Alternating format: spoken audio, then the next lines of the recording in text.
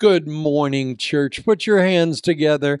Can you greet our loved ones? Welcome. Welcome to the house. It's so wonderful to have you here. We got a full house today. I got a shouting section. I'm going to hear my amens. I'm going to bring them by myself. Well, glory. Welcome today in the name of Jesus. We're in our 10th week of Sudden Hope. And today our title, our assignment, Suddenly, Camels. You're going to learn about camels today because they represent the vehicles God is using to span your desert of discomfort, and they are bringing a weighty burden of comfort to the hearts of God's children. Listen to the words of Isaiah chapter 40, verse 1. Comfort ye, my people, saith your God. Speak ye comfortably to Jerusalem. Cry unto her that her warfare is accomplished. God is the God of all comfort. And beloved, I want to encourage you today to dare to look to the horizon and to see that the camels are coming. The instrumentalities bearing the weight of your comfort. You know, there's a reason behind all of our acting out. We act out in order to comfort ourselves, even for a moment. People will do almost anything for just a moment. But comfort is the inheritance of God's children. And the Holy Spirit himself is called the Comforter. Jesus said, I'm not leaving you orphans. I would never leave you. I'm going to send another one just like me. And he is the Comforter. And you're going to know him because he's going to release such comfort continually in your heart so that you won't feel abandoned and you won't feel lost. Well, here's our text, Genesis 24:63. And Isaac went out to the field one evening to meditate, and as he looked up, he saw camels approaching. Genesis 24 is the chapter. And it's an interesting chapter. Abraham is old.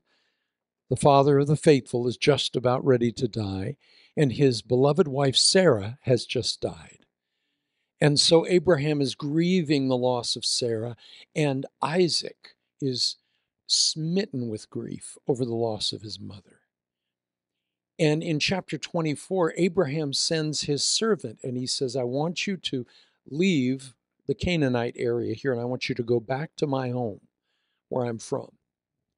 And I want you to get a wife for Isaac, because I'm about to die. And we have to continue this multi-generational Abraham, Isaac, and Jacob thing. So his choice servant, the man who ran his home, that he trusted above all others, he sent out. And the scripture says in chapter 24 that 10 camels were taken. And they were loaded. You know, camels can be 1,500 pounds in weight, and they can bear 1,000 pounds of weight on their back. The camels are known as the ships of the desert. And beloved, the ship of the desert is coming toward you with comfort you've never had up until now. I don't care how old you are. I don't care where you've done and what you've been. You have never been drunk with comfort like the comfort God has, one of his ships in the desert bringing you. Extraordinary comfort is on the way to you. I know some of you are tired of donkeys, and you want some camels to show up. No more donkeys, Jesus. I want my camel. Well, camels are amazing. They're burden bearers. They're desert animals. They can survive longer than any other animal in a barren place. They have exceptional senses of smell. They can smell water anywhere. Their eyes are specially protected. They have 34 long, sharp teeth, and they can eat through cactus and thorn bushes. Do you know if they can't smell water, they have teeth, they smell, they spit, and they bite. And as with all vehicles of blessing, they always look suspicious. Have you never noticed that? God God always uses unexpected sources to supply our needs. Remember 1 Kings 17, he called the ravens to supernaturally feed Elijah twice a day for his entire time that he was living in his caves, hiding from the wicked. But beloved, the blessing he's going to bring now is bigger than any individual raven beak can handle. So he is going to bring a full supply line of enormous provision. And for that, he needs the camels. Camels are coming. The camels were a sign of wealth. If you own camels, forget a horse. They're great in the short run, but they cannot be what a camel can be. They're born for the desert. They're born for sandstorms. Their knobby little knees are perfect for their kneeling. Their scorched skin that looks so strange and rough. And I'll tell you, they're not much to look at. But those humps that they have, they don't store the water in the humps. They store fat in the humps, up to 80 pounds of fat, because that's what brings them nourishment. They can go a week without water in the summertime, 2 weeks without water in the wintertime, and they're perfectly fit for the rugged existence in the wilderness. Sandstorms don't stop them. You ever seen the camels and the gait of a camel? That's one thing about riding a camel. I've been dumb enough to get on a camel a number of times in my life. You don't fight against the momentum of the camel. You go with the camel. No, it's a ship of the sea. That's what it's called. Ship of the sand. You need to ship of the desert. You've got to go with the momentum of the camel. Don't fight that because you won't win. But they are amazing creatures, and they appear throughout the Bible as vehicles bearing extraordinary weight. And their weight they're bearing in their process coming to you, they're not carrying cement. They're not carrying iron. The Bible says that Abraham's servant loaded gold, silver, spices, jewels, everything that would be necessary to accomplish Abraham, the father's task. The camels are the ones that bore the father's provision, and we're talking about a lot of camels. There are 10 of them here. And they're sent on a 500-mile journey to find a little girl named Rebecca. Right now, she's a nobody. But we're going to find that she's been rehearsing all of her life for the blessing that's just about to come to her door. Loved one, you never know what God has planned for you. Isaiah 60 verse 6 says, herds of camels will cover your land. Young camels from Midian and Ephah, and all from Sheba will come bearing gold and incense and proclaiming the praise of the Lord. God's ships of the desert are coming, and they're bringing gifts of reversal, restoration, reward, and recompense. The gifts that are coming to you right now, God sees your unseen service that others never see. God sees your faithfulness. He sees what it takes you to get up in the morning. No one else does. And he is bringing a recompense for all the unseen service that you're engaged in all the time. Beloved, maybe nobody else sees you, but he does. And he sends his servant with 10 camels, and they are bedecked with comfort. In this case, they're going to comfort one little girl. And they're not only going to dispense all of this enormous wealth onto one house, but then they're going to take Rebecca and they're going to put her on the camels. And they're going to bring those camels 500 miles back to a young man named Isaac, who is in dis-ease and discomfort because he is smitten over the loss of his mother. Beloved, only you can measure in your heart what a significant loss does to you. Isn't it something how others can never understand your loss? You know, men and women, we're different. Men are like, okay, done, get up, good. You know, we're done grieving. Okay, there I grieved. Someone doesn't understand your loss. You don't even understand why something can represent such a significant loss in your heart. Well, in Isaac's case, it was his mother Sarah. He was cut. He was wounded. He was not healed. Have you ever had a loss just so large that you just say, I'll never have that again. That's gone. I'll never have it again. Never have it again. Well, watch saying that around the Son of God. Because he says, oh, really? You'll never have it again. Well, God says to many of you that have been experiencing only discomfort, you'll have it again.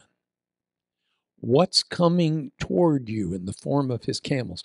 The comfort that is approaching you is going to be, it's going to be exceeding abundantly above and beyond any comfort you could ever ask or think of. Ephesians 3:20. Well, I can think pretty big. I can fantasize a lot. He goes, yeah, whatever you can think of and fantasize about relative to comfort, I'm bringing it to you. Comfort is ease from grief, from trouble. Synonyms: assurance, contentment, assuagement. Wouldn't it be delicious to not have comfort, just to have to knock yourself out for a second of comfort, but to have him inject an IV of extended comfort into your belly? I mean, enough of that spiritual profanol to take Sarah's place, to replace the loss that you say I'll never have again. Watch challenging God to a duel. Go ahead and do it if you want to. I'll never have that again. I'm never going to feel, I will never be comforted again. Okay, God says, okay, we'll see about that. We'll see if I can replace the loss that has so shattered you.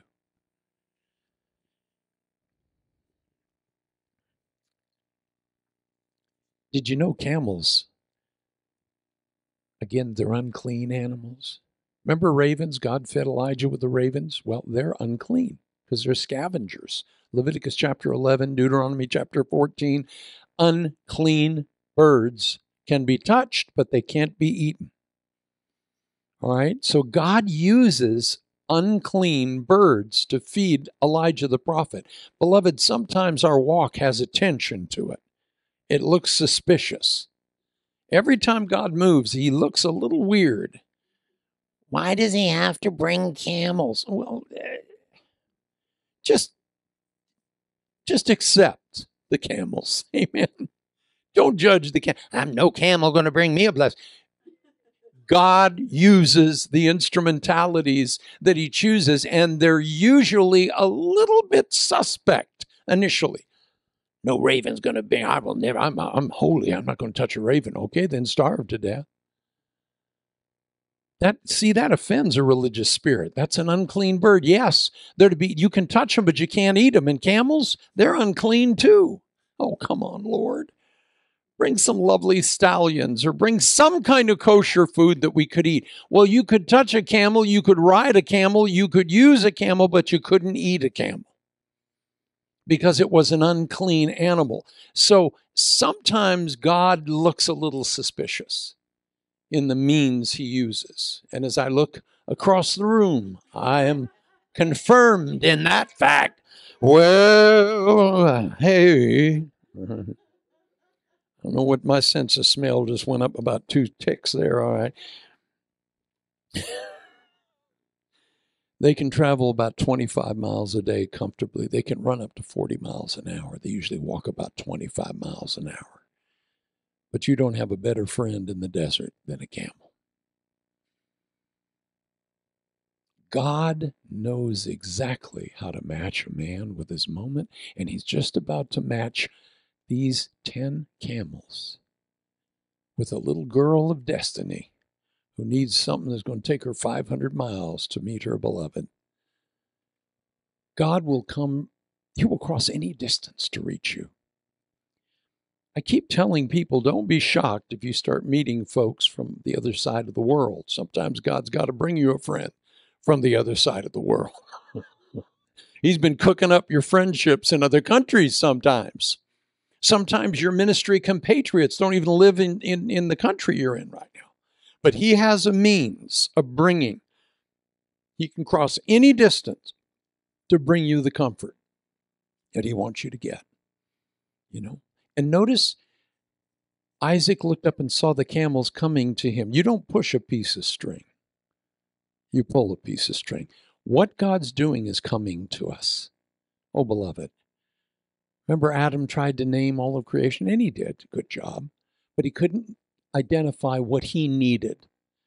So he names all of creation, but he still doesn't find what he needs, and God put him to sleep, put a tardema on him, did some surgery while he was out, and brought Eve to him. The Bible says he walked Eve right up to Adam, and he said, "This is bone of my bone and flesh of my flesh." Did you know it's better when God brings it to you? And you don't have to strive and sweat and, oh, I'm a human being. I'm not a human being. I'm a human doing. And I think I'm in the bathroom and everybody, it's just like, what's the matter with him? A little X-Lax or some prune juice. I mean, you hear the way people talk and the way they pray. And is this an inconvenient moment? Can we not talk right now? I can call back.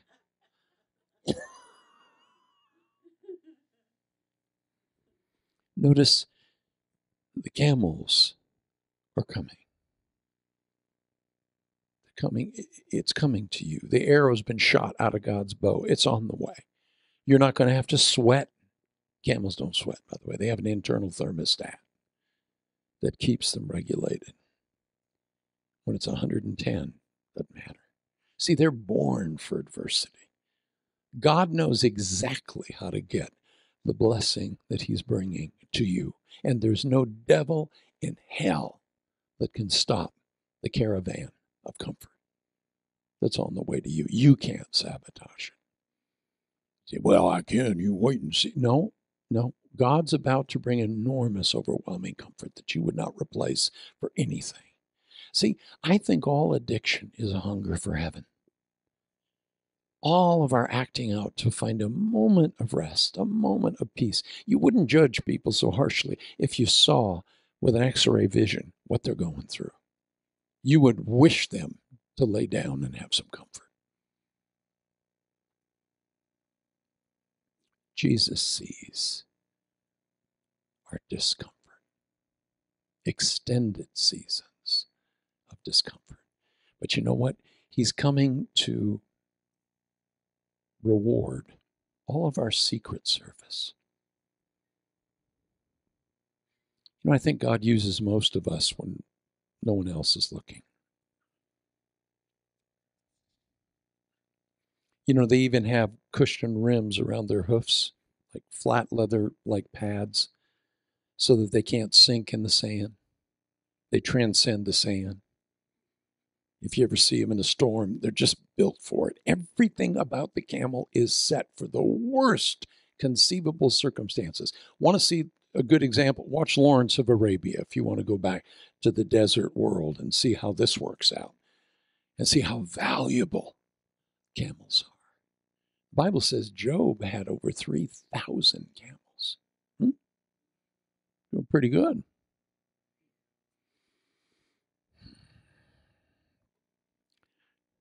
Let me just throw this out. A season of reversals is on its way to us through the provision of God's camels. Let me read a few verses from Isaiah 35, 1 through 10.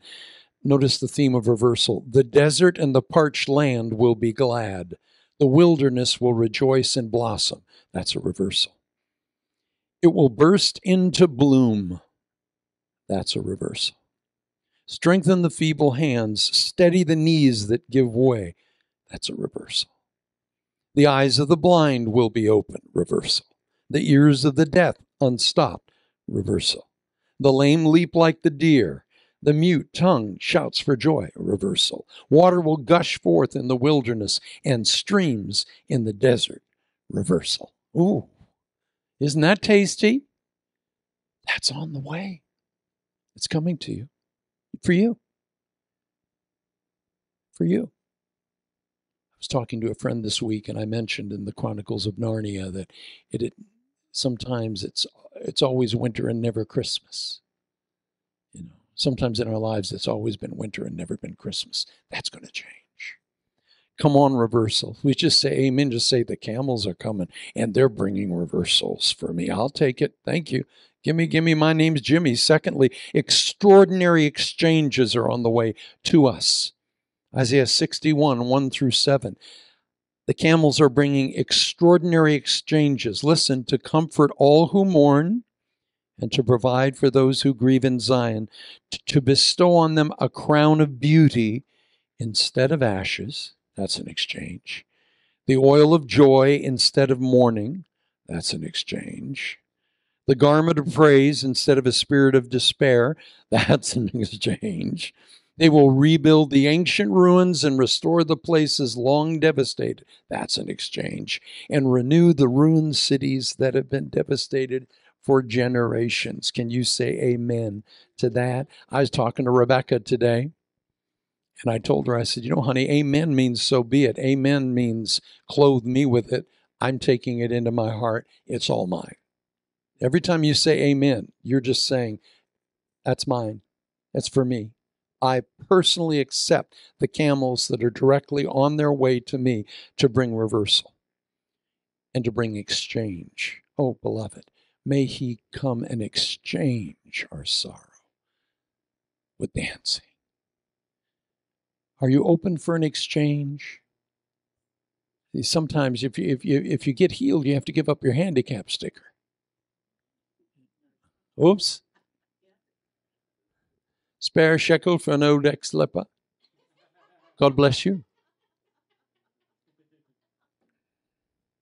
You got it. If you get the exchange, things have to change. Well, that rhymed. And along with the camels coming, transmutations in value are on the way. What does that mean?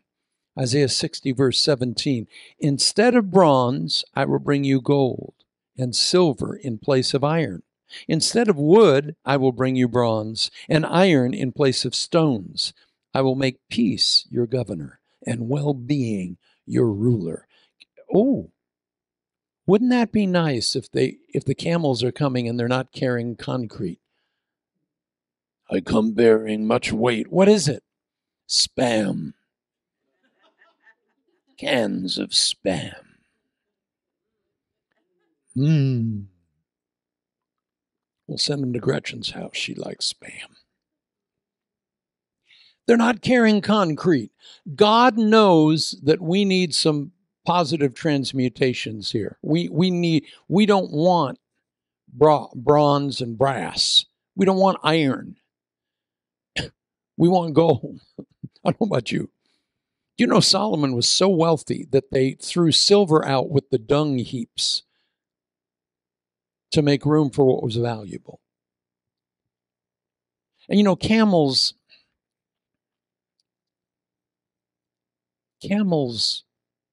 bear treasure. And we've been seeing this theme over the last few years. The Bible said when Israel was at its zenith that all the Gentiles came to Jerusalem. Solomon was so wealthy. Do you remember the Queen of Sheba, our precious queen? 2 Kings chapter 10. Well, she traveled 1,400 miles with probably up to 80 camels in the cavalcade. And she brought, as a housewarming gift, I've got it written down, and I calculated it just right. Listen what she brought. 4.5 tons of gold. She brought 236,775,000 pounds of gold as a housewarming gift. On her camels. Forget the donkeys. Camels. No more donkeys, Jesus. You don't know the difference. You're a little blind these days. As a housewarming gift, 4.5 tons of gold, plus spices. Now, spices, in most cases, were more valuable than gold and silver. I mean, a pound of cinnamon was worth more than most of us would want to see in gold. So, the Queen of Sheba, she is just a seeker. Jesus quotes her in Matthew chapter 12. He says, the Queen of Sheba will rise up and testify against you, all of you residents of Capernaum, because she went 1,400 miles to see Solomon, and a greater than Solomon is here.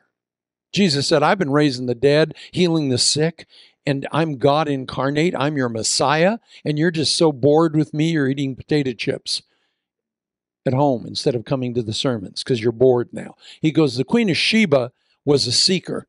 She was spiritually hungry. She went 1,400 miles with her 80 camels, and they were loaded with 4.5 tons of gold as a housewarming gift. And the Bible says she came and poured her heart out before Solomon. He answered all of her questions. She sought, and then she blessed the true God of heaven. And she said, Solomon, I've heard about you, but half of what I've heard is not worthy of who you are and who your God is. And it says her breath was taken away when she saw the table of Solomon, the palace of Solomon, the throne of Solomon, and Solomon himself. It says, when you can take a queen's breath away, you've done something.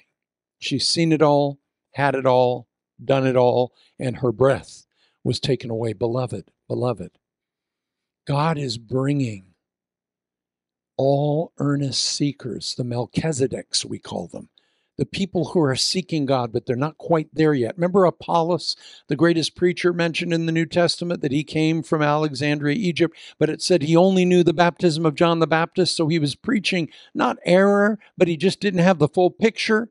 And Priscilla and Aquila took him aside, and they taught him more perfectly. And he goes and he accepted their correction. And this golden-tongued orator, Apollos, now has been perfectly filled in on the truth of the gospel. And he goes out to the synagogues from the scriptures to prove that Jesus Christ is the Messiah. Beloved, the Camels are bringing some Apolloses into our lives and into the church world. The greatest preachers of the future may not know him right now, fully and completely, but at least they're willing to go 1,400 miles to hear. Do you remember Jesus? Bethlehem is only 6 miles from Jerusalem, and the religious leaders would not leave the temple and walk 6 miles to see the Son of God. And the Queen of Sheba went 1,400 miles and brought her camels burdened with goodness, spices. Brought Solomon plenty of what he didn't need. Load it up over there, throw the silver with the dung. Wouldn't it be nice if God's transmuted instead of having a little stock in iron, it becomes gold? That would be an upgrade. Gimme, my name's Jimmy. The Melchizedeks are coming. When the Queen of Sheba heard about the fame of Solomon and his relationship to the Lord, she came to test him with hard questions. Did you know, listen, arriving in Jerusalem with a great caravan with camels carrying spices, large quantities of gold, precious stones, she came to Solomon and talked with him about all that she had on her mind, and she gave him 120 talents of gold, large quantities of spice and precious stones. Never again were so many spices brought in as those the Queen of Sheba gave to King Solomon.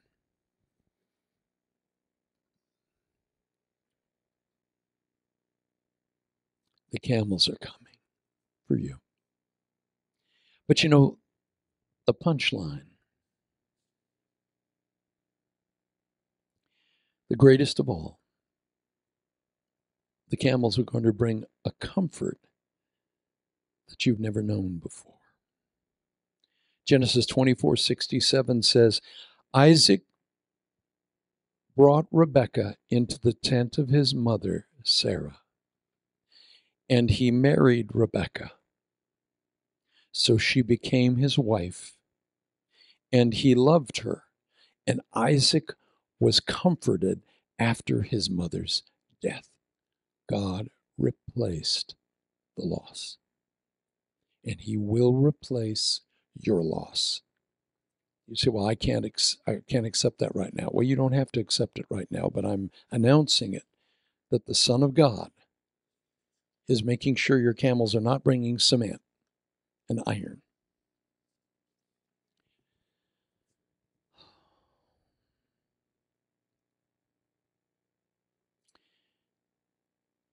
Did you know camels can drink 25 gallons of water in 3 minutes? Wow. A bronze pitcher back in Rebekah's day was 2 to 3 gallons. So the scripture says that the servant arrives at his destination with the 10 camels, and he prays. Listen now. Listen what he prays. He goes, God, please let my journey be a success. Please let me meet the little girl I need to meet. Please, God. And may she be the one that comes out as soon as we arrive, and let her say, would you like something to drink? And I will water all your camels. Ever put a fleece out? Well, this servant put a fleece out, and the Bible says, before he had yet finished praying this in his heart, Rebekah came out with her little Bronze Age pitcher, 2 to 3 gallon pitcher, and said to him, my Lord, would you like a drink of water? And he went, okay. And she said, oh, and can I water your camels? Now, camels can drink 25 gallons in one sitting. So that's 10 camels. That's 250 gallons of water. They can drink 30% of their body weight in 3 minutes. So that's 200 liters of water, 20 buckets of water for each of the 10 camels. All right? So what we see in the text that she watered the camels, and then we go to the next verse. In the Bible, 200 years can be covered in between one verse and the next verse. So hold on. If you could draw a bucket of water every minute, it would take 3 hours and 20 minutes to water these camels. If you could draw a bucket of water every 2 minutes, it would be 7 hours, lifting the combined weight of 3 of the camels out of the well. That's what Rebekah's doing. And of course, the men are sitting there watching this comfortably. Yes, dear. She's Supergirl. This is a superhero. She's good looking. She's polite. She's kind. She's gracious. And no one made her do this. She wanted to go the extra mile. Oh, beloved, God sees your secret service. And he knows that you're faithful. And he knows that you're doing it because it's right. And he knows that there's excellence in all you do. And just as he saw, this is what Rebekah did the day we're reading about her. She'd been doing this her whole life in some form or another. And the servant of Abraham says, God, please let the little girl water the... Well, that's a 7-hour show. If I was doing it, it would be weeks. It would be like, let's get through the next chapter of the Bible, please. It's Craig. Yeah, move on, move on, move along, move along. She is lifting the combined weight of 3 of the camels. She's going down to the well and coming back up and going down and coming up and going down and coming up. And it says, when the camels were all finished drinking, the 7-hour extended version of The Godfather was over. I'm still looking forward to that 4-hour Napoleon coming out, though. I still am. 2.5 hours wasn't long enough for Ridley Scott's got a 4.5-hour one, I think, coming out. The director's cut. Beloved Rebecca was an extraordinary little thing. And she did not know when she woke up that morning that those camels that had been coming for 500 miles were going to show up at her front door. And listen, it says that the servant had the camels kneel down. This is a season where it's going to be effortless. Your elevation, your promotion is going to come to you, down to you, and pick you up effortlessly. Remember Jesus said, my yoke is easy, my burden is light, and you will find rest for your souls. Always wondered who put that in there. It's true. Comfort is on its way. And you know, I don't know. We're repayment, replacement, reversal. That's what the camels are bringing to you. And I want us all just, if we could, all the lambs in the house, we just close our eyes before the Lord, join our hearts together.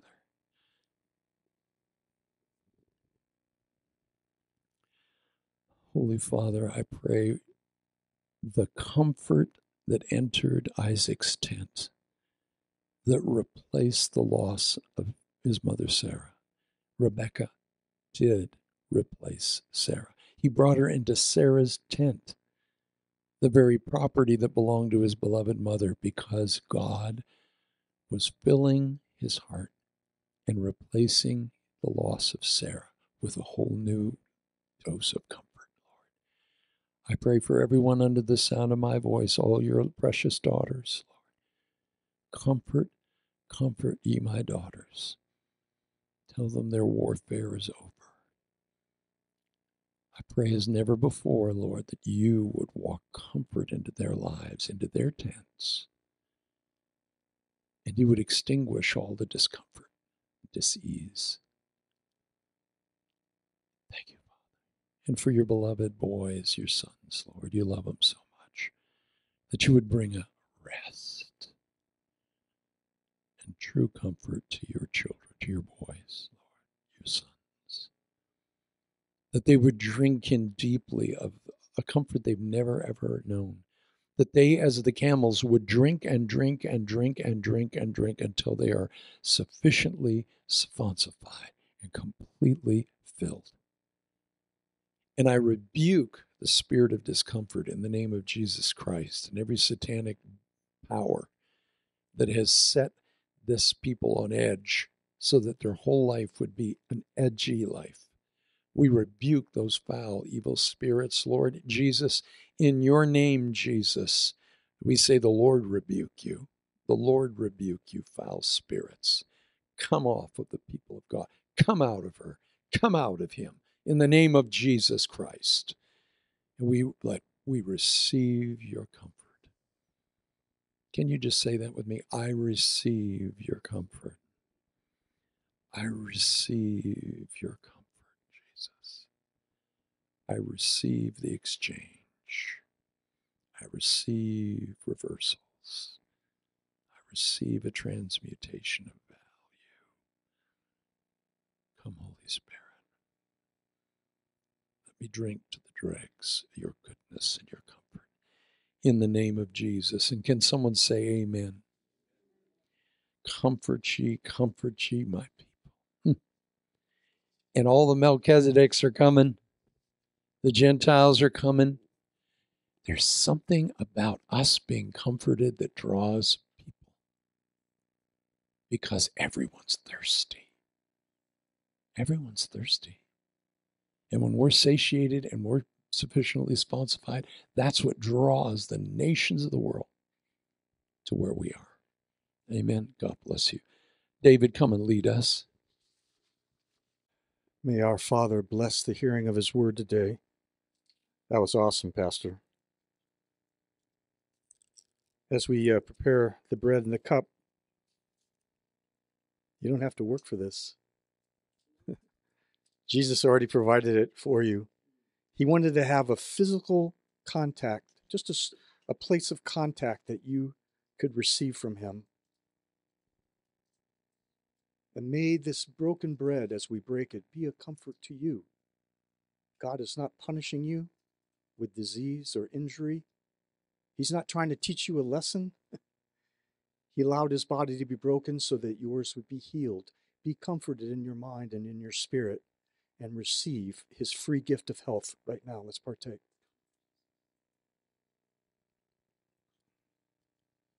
Let's take the cup and be comforted that you don't have to earn your place in heaven. You don't have to deserve your acceptance before the Father because Jesus already paid for it.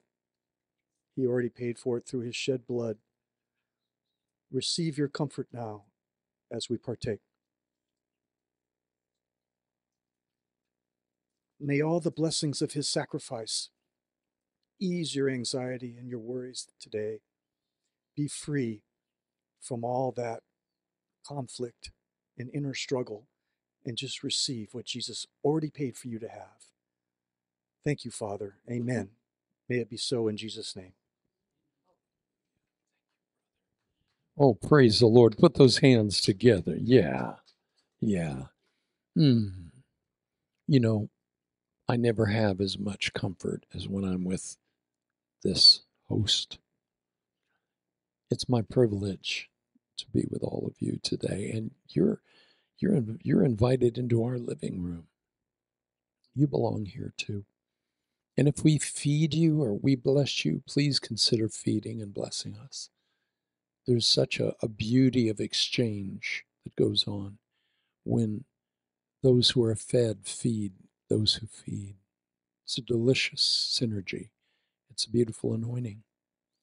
Good soil to plant good seed in this house.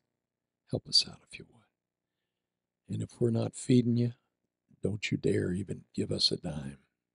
Amen. May the Lord bless you and keep you. May the Lord lift his countenance unto you and give you peace. May he lift his face upon you and bless you. Father, we release a spirit of comfort into every home and every heart and every ear. And I pray that you would put tons of comfort. You would drop on your daughter and your son, just catastrophic, subjective tons that would just crush all despair out, grind out all anxiety. And we receive that comfort. Whatever you have to do, Lord, so that we can drink all of that in like the camels drank the water, we ask you to do that healing and that work because we want to be satiated, fully filled with the comfort of the Lord. As Paul said, comfort one another with the comfort wherewith you have been comforted. So we pray you make us candidates of comfort in Jesus' name. Amen. God bless you.